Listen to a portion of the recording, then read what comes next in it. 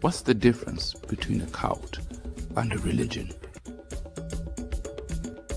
We come across these types of questions every time the name Alice Lenshina is mentioned, the woman who was said to have died and still lived to tell the tale, the story of her meeting the Lord Jesus, her resurrection, her rise to power in forming one of the largest churches in Africa, the story of her changing African Christianity to the brutal massacre of her followers, the fall of the Lumpa Church. Her name is Alice Lenshina. Was she a true servant of God or a demonic possessed cult leader?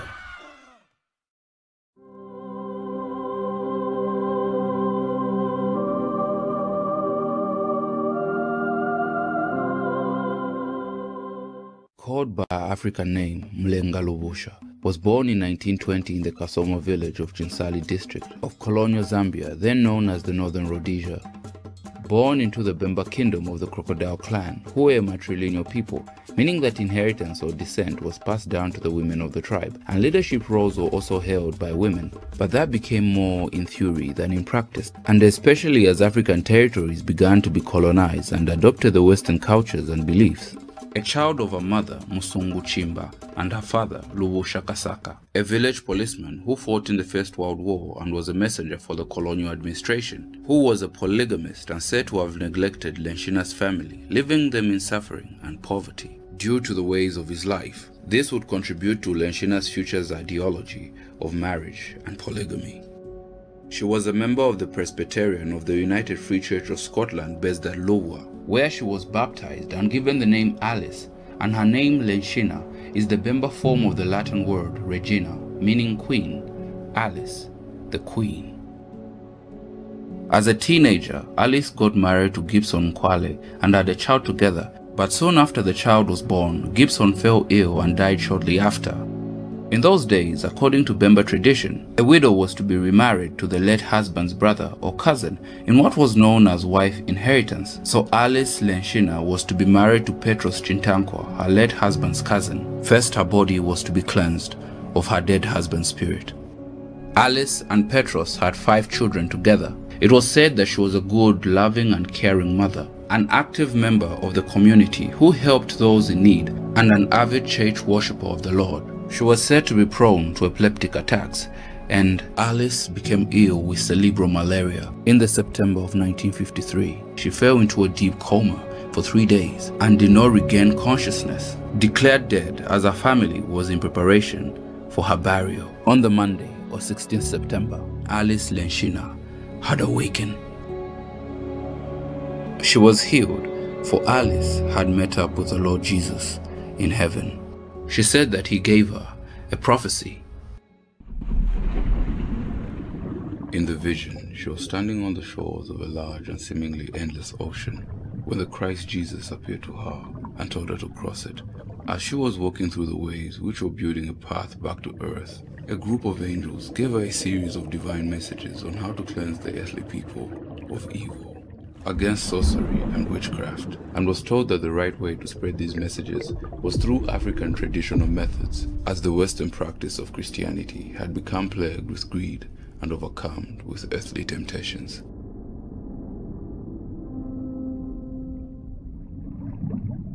Alice Lenshina was rebaptized into the Church of Scotland by Reverend Paul Mushindo. As a member of the Presbyterian Church, she started to share her message in the local church meetings, preaching about her prophecy and promoting Christianity through the integration of African culture and Bemba traditions. And most of the local people in the villages followed her in that she made Africans reconnect with their tribal roots. We have to understand that during Christianization of Zambia, African culture was pushed aside or banned by missionaries during the spread of the gospel. They influenced religion in the territory with their missionary churches and education with their missionary schools. So the local traditional teachers lost control in instilling African values in their own people, thus people losing their cultural norms and adopting Western beliefs. And a lot of Africans found that in Lenshina's teachings made them embrace the gospel of God through the Bemba tradition and culture. She became the focus of the revival movement at Louwa Mission. She had gained influence and popularity far beyond what the church expected. Alice Lenshina wanted to carry out her own sermons and baptism ceremonies. Her message of African Christian spirituality and shunning away from the Western teachings of the religion was something the priests and church elders did not want and mostly did not like, as this conflicted with their goal. And in less than a year after her awakening, Alice Lenshina was expelled from the Presbyterian Church in 1954. The priest said that it was because she lacked the proper missionary training, but mainly it was because she was an African and a woman. African women were not awarded higher positions of influence over a people in church. Africans were mainly seen as uneducated and primitive, and as colonialism thrived in Africa, some of the early missionaries were being replaced by other priests by the colonial authorities to push their agenda of imperialism. After word of Lenshina's expulsion out of the Presbyterian Church, some of the villagers would also leave the church to seek and find her, to follow Alice Lenshina wherever she would lead them. Wherever she would go, they too would follow. At this time, Alice Lenshina and Petros were declared heretics by the Catholics, who also suffered by the defections of the African people out of their church. She continued to preach and perform healing rituals, and in 1955 she formed her own church together with her husband and newfound followers, called the Lumpa Church. The word Lumpa means above all else or superior in the Bemba language. Her critics and the rival churches would indicate that this idea of superiority was one of the characteristics in the forming of a cult. The Presbyterian Church at Lubwa Mission was in a rivalry for dominance and influence with the Catholic White Fathers Mission at Ilondola, but both missions were now struggling to recruit new people to convert into their churches to grow their congregations. While the Lumpa Church would recruit and perform hundreds of baptisms per day, a ceremony that Alice Lenshina needed to perform herself, this was the only religious ritual needed to be done to become a member of the Lumpa Church. She was baptizing her followers, even those who had already been baptized in the Catholic Mission and the Presbyterian Church, and they would pay a small fee to the Lumpa Church. She would gain even more attention as her congregation grew. This was mainly because she was a Bemba and African woman who preached and showed her fellow Africans how to connect with God. Unlike the white missionaries who had nothing in common with the local Africans, but would tell Africans how to feel and worship the Lord. But in this context, it was just her, Alice Lenshina, one of their own, carrying the message of the Lord Jesus Christ, the sense of belonging that Africans felt, and mostly with her. As she opposed colonialism that had oppressed many African people, Alice Lenshina now became a threat to the religious organizations while they were losing the control of religion on Africans. And we know the power of spirituality, a heart of faith. But in many times we have seen that religion has been used to corrupt the souls of men.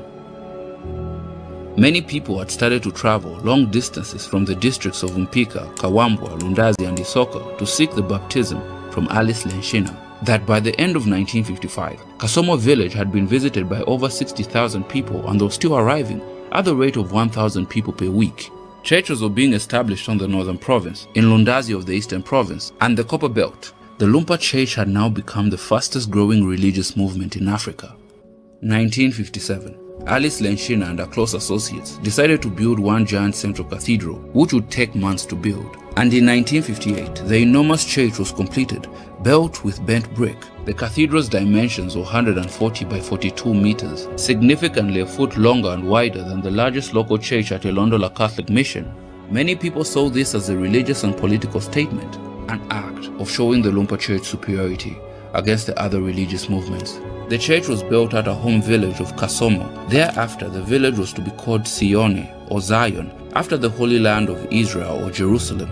She claimed that this was the actual place where Jesus Christ would descend to from heaven in his second coming. A crowd of 5,000 people attended the grand opening of the cathedral. In 1959, the church estimated membership was over 100,000 people, and in Chinsali alone, it had over 60 churches and a membership of over 35,000, of which 80 to 90% were adults. This was more than what the Catholics and the Presbyterian Church had in Central Africa.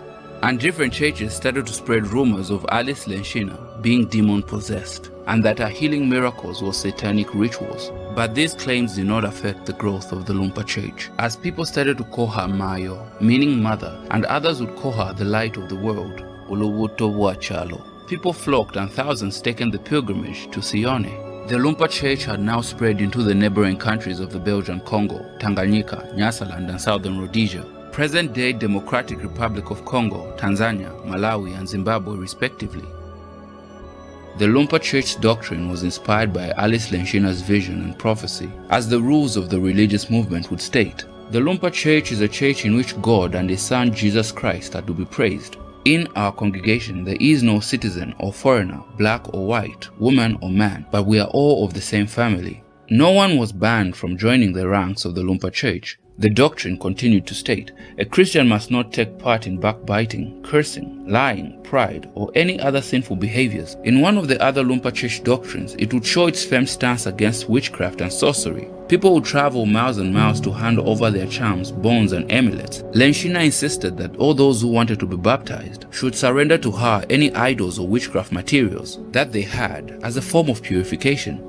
Even Catholic crucifix and rosaries were being handed over, as they were seen to be close to idol worship. The Lumpa Church strongly opposed polygamy and widow inheritance that had plagued villages and tribes of the country. She started to claim back the Bemba matrilineal way of life, as she appointed women as counselors in the church. The women who were mostly overlooked in westernized Christian churches, the Lumpa Church became one of, if not the first church in the world to put women in religious positions of authority. Alice Lenshina would compose hymns for the Lumpa Church, the hymns she claimed that were taught to her by Jesus Christ himself in the Bemba language. Singing out loud these words with her congregation, the words they could relate to. The hymns were evangelical and uplifting, making the Lumpa Church one of the first churches in the country that allowed Africans to worship God in their own native language of Ichibemba, while the white missionary preachers favored to worship in Latin. But to the Africans, embracing their African spirituality through Christ was one of the ways of resisting Western colonization. The Lumpa Church was supported by traditional leaders and chiefs because the church promoted worship through the blending of their cultures, which they were losing through the white missionary preachers. The church would also get support from the political front, a blessing from Harry Mwangankumbula, who led the African National Congress, ANC, which was in the forefront fighting for the liberation and independence of the country. Harry Mwangankumbula described Alice Lenshina as the African spiritual leader of an African national church because the Lumpa movement had the nationalist aspect towards its goal. This developed into strong ties between the Lumpa Church and the ANC from 1955 to 1957. This was through two of Alice Lenshina's dedicated supporters, Sandy Rain Mulenga, who was known to have expressed strong anti-European views, and Robert Kaunda, who was a Congress supporter and the brother to Kenneth Kaunda, as the propaganda of the ANC was put across the Lumpa Church. But in 1958, Kenneth Kaunda and the more active nationalists broke away from Harry Mwangankumbula's ANC to form the Zambia African National Congress and later formed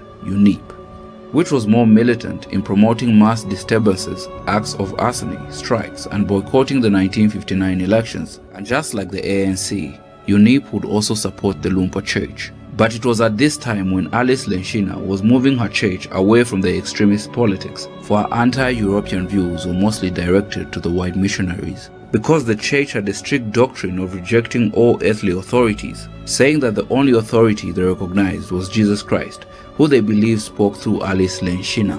And at that time, the authority was colonialism, which was a form of evil in itself. Alice Lenshina's refusal to register the Lumpa Church under the provisions of the Societies Act was also a sign of denying earthly authorities in 1959. As the members of the Lumpa Church decided not to pay taxes to the colonial government, her followers would also refuse to obey their traditional leaders and chiefs, as they were quoted to have said, "We know no government, no chiefs, we only know Alice Lenshina." They swore total loyalty to her, and only her. The Lumpa Church did not allow its members to vote, and with the 1962 elections that resulted into a UNIP and coalition government, the Lumpa Church was seen as the only mass movement that was not on board for the struggle of national independence. It will now be viewed as an obstacle in the independence of the country. UNIP wanted to ensure undivided and total allegiance, and any organization that did not offer this loyalty was now seen as a threat to the liberation of the nation. Kaunda and other leaders held meetings in trying to convince the Lumpa Church to unite with the political party. But the Lumpa Church declined and kept their doctrine of distancing themselves from politics, as propaganda started to spread from the UNIP camps that Alice Lenshina made her followers drink urine and eat excrement. That too did not work, as the church grew stronger. And to show their rejection of UNIP, some of the Lumpa Church members burnt their UNIP party cards. But in return, UNIP militants would burn down some of the Lumpa churches. Both the UNIP and the Lumpa Church's rapid growth had a similarity because both organizations had an aspect of rejecting white colonial rule, which native Africans mostly agreed with. UNIP party members throughout the province started going around demanding for party cards. For those that didn't have, they would face intimidation, taunting the Lumpa Church worshippers who were committed to their beliefs. This started as verbal altercations to the constant harassments that turned into physical attacks. From 1961 to 1963, several battles had broken out of Chinsali, where guns and spears were used on both sides and people were killed as both sides became more aggressive towards each other. Some reports claim that Alice Lenshina's appeal for the protection of her people to the police were ignored, that by the November of 1963, Alice Lenshina decided to move her followers out of the villages they shared with the UNIP party members to establish their own villages, but this was done without the permission of the chiefs or the local government authority. But the Lumpa Church members could now practice their religion without the outside interference. This religious isolation was prompted by Alice Lenshina trying to avoid any confrontations from UNIP party members who harassed her followers. The church had earlier established tribunals of justice with Alice Lenshina, her deacons, preachers and church councillors that formed guidelines in how the Lumpa Church should live within their community. So the newly established villages would live on these very principles. And if one was to break these rules, the tribunal would decide what form of punishment to be given, regardless of the local authorities and the laws of the government. This form of self-governance would become a problem as it was seen as the formation of a separate state within a state fighting for its independence. Alice Lenshina was now the enemy of the religious organizations, the chiefs, the colonial government, and the political party of UNIP, which saw that the only way to independence was through the unification of all people of the country, one Zambia, one nation. UNIP won the major elections, defeating their ANC rivals and Kenneth Kaunda becoming the first and only Prime Minister of Northern Rhodesia, forging the path to independence of the country in the months to come. But tensions and fights still continued between the Lumpa Church members and the UNIP militants. That on the 31st of July 1964, Prime Minister Kenneth Kaunda flew to Chinsali and informed Alice Lenshina and her deacons of government's decision that all Lumpa illegal settlements were to be vacated within 1 week and the inhabitants were to return to their original villages. All unauthorized Lumpa villages were to be destroyed. This was non-negotiable. But the Lumpa villagers vowed not to move as they barricaded themselves, praying to God, waiting for the impending battle. Some government officials in the company of armed policemen tried to convince the Lumpa villagers to return back to the villages. As Mick Bond, a government official who worked in the country from 1962 to 1973, wrote in his book, From Northern Rhodesia to Zambia, "I thought the Lumpa villagers were very impressive." He continued to write, "Their appearance was exemplary, just what we in the public affairs had thought on our tour every village should aspire to."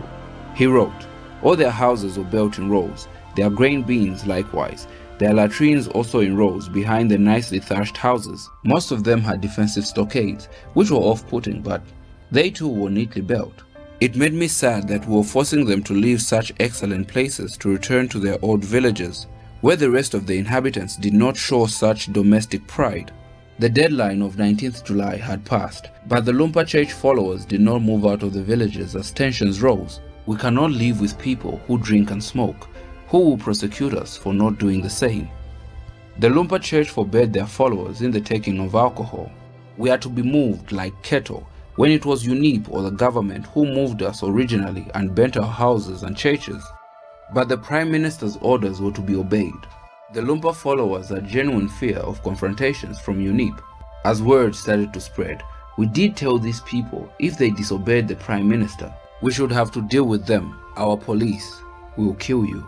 And on the 24th of July, a routine mobile unit was ambushed as they entered the Lumpa village of Chapaula in Chinsali. 2 police officers were killed, Inspector Smith and Constable Chanda.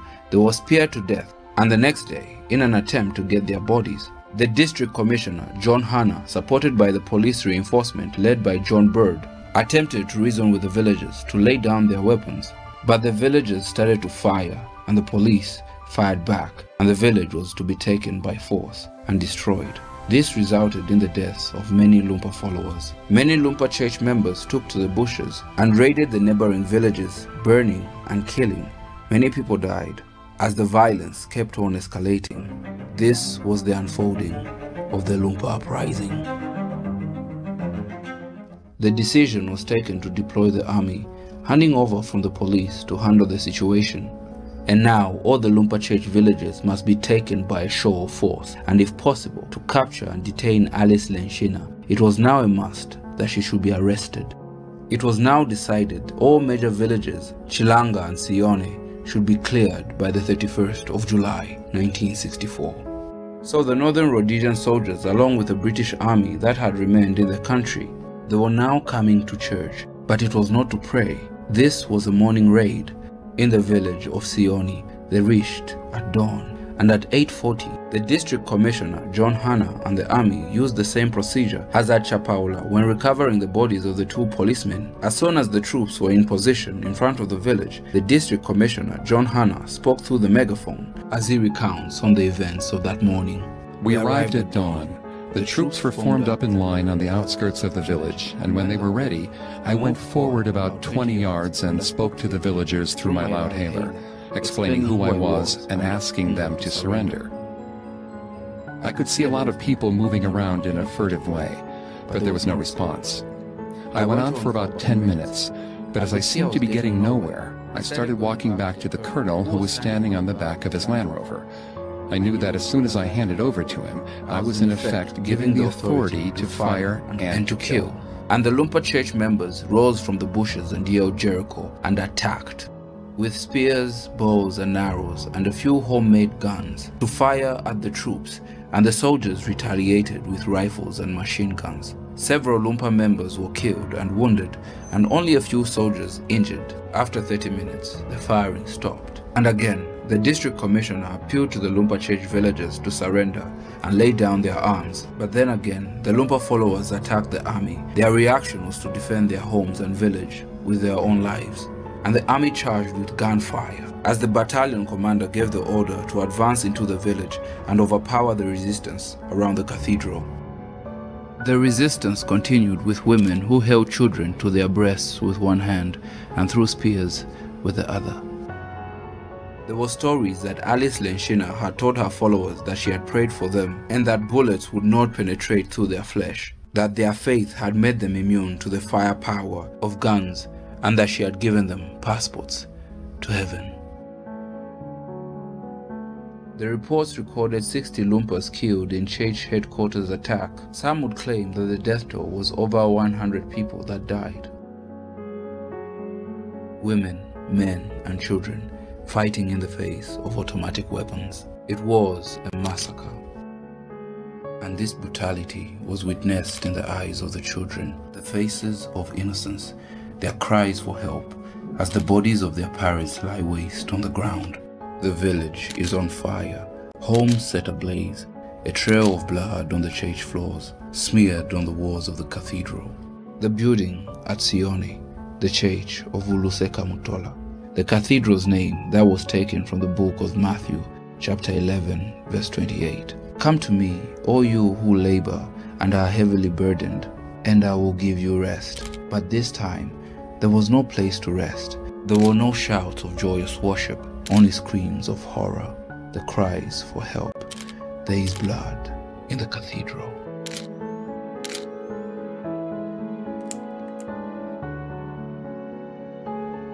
Reports of 160 juveniles taken as prisoners, and one of the captured replied as he was asked why they continued the attacks. He said, "I wanted to go to heaven." As the deacon was quoted to have said, "We are all happy to die for our God. It is not a bad thing to leave this earth." But Alice Lenshina managed to escape with the help of her followers from the attacks at Sione. But this decision would haunt her as she tried to give herself up several times, but her husband Petros and other deacons advised her not to, as the government issues a nationwide search for her capture. As the newspaper articles would read, Alice Lenshina wanted dead or alive. Following the attacks of Sione, the soldiers continued to carry out operations of Lumpa villages. Peter Moss, who was a district officer and present at Sione, reflected on the events that somewhat traumatized him. was quoted in the book From Northern Rhodesia to Zambia to have said, "After Sioni, this action, in what I thought the army and its new recruits had behaved badly, I recall having a long discussion with the district commissioner, in which I said that we did not seem to approach the problem in a humanitarian public affairs way, which we all understood.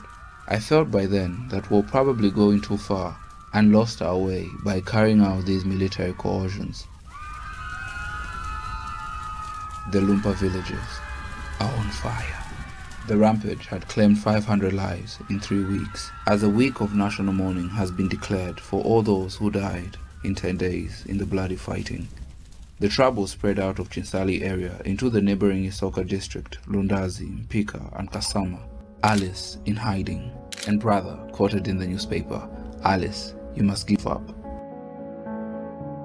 7th of August 1964, Peshuko village in Lundazi was attacked, and hundreds of Alice Lenshina followers would be massacred as terror was brought upon their lives. Rumors of mass graves being dug. Some reports would indicate that only a handful were decently buried because they were recognized as dedicated Catholics by a priest who witnessed the massacre. Many Lumpa Church members were persecuted and hunted for the years to come, and over 14,000 of Alice Lenshina followers fled to find refuge in the Democratic Republic of Congo. The death toll had risen to 1,000 people being killed in the uprising. 11th August 1964, Alice Lenshina had finally surrendered. She had given herself up to the authorities to face judgment, to face the law. Alice Lenshina was not blamed for inciting any violence that had happened. Even the Prime Minister, Dr. Kenneth Kaunda, never called for her to be tried in court. She was not charged for any involvement of the political disturbances that had occurred. Her view of the uprising was to those who misunderstood her religious teachings. She blamed those who used the church to further their political agenda.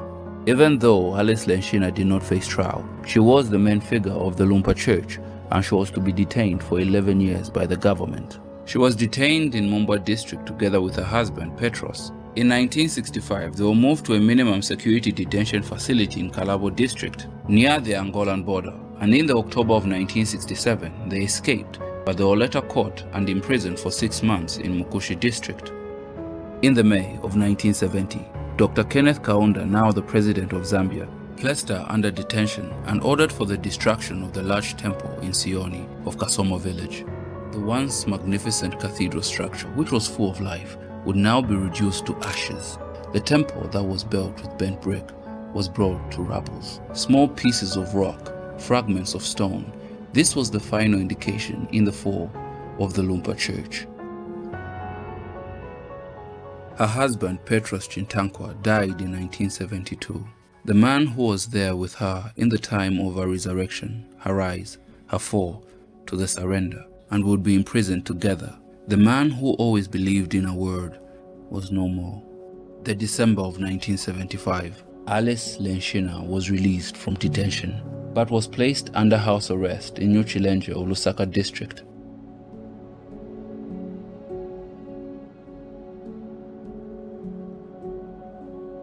Alice Lenshina died on the 7th of December 1978 while under house arrest. Her body was to be laid to rest on the foundation she once built. She was buried on the very place her cathedral once stood, at Uluseka Mutola, in her village of Kasomo. Time will tell her story, and history will remember her name. Alice Lenshina might be the most influential woman in Zambia's history. Her religious influence, her church grew to even surpass the white missionary churches that were backed by empires. 100,000 people might seem like a fairly moderate number in today's time, but in 1964, with a population of less than 5 million people that had 800,000 voters, she was influential that people gave their lives to her teachings and literally would die in her honor. That's how powerful she was. So, was she the cure in the religious brainwashing of the Africans, or was she a threat to Kaunda's authoritative rule, or was she an obstacle to Zambia's freedom? Is this one of the prices we had to pay for the independence of the country? Would have the Lumpa Church become a separate state within Zambia, causing future conflicts of the country? Alice Lenshina created a society of Africans who worship Jesus Christ and would still be proud of their Africanity and culture. People who lived together in harmony, a community of people who shared food, beliefs and worship, religious people who had a similar way of life. Maybe that's the definition of a cult.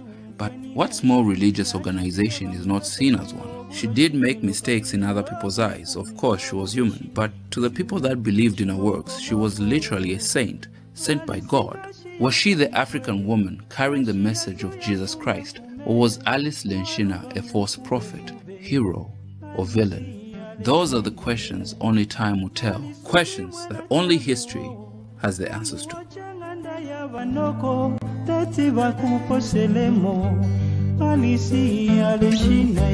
Abashirikali bapangile nkambi nokulasa nokwipaya Lumpa bengi ngefiswa ngo nefiba mbeno lwenchita tubi Lenshina ye bambi babutukile pamikambo bambi na bena baingire na kulya kukongo kukanyama kasesese mtalyoko Lenshina ye atuntukile kuchisali alishile nenyali Lenshina ya kweli alisi Lenshina ye alikwate ne Mumba ye abenge abale mukonka n'abantu bale beta ati abani balumpa ye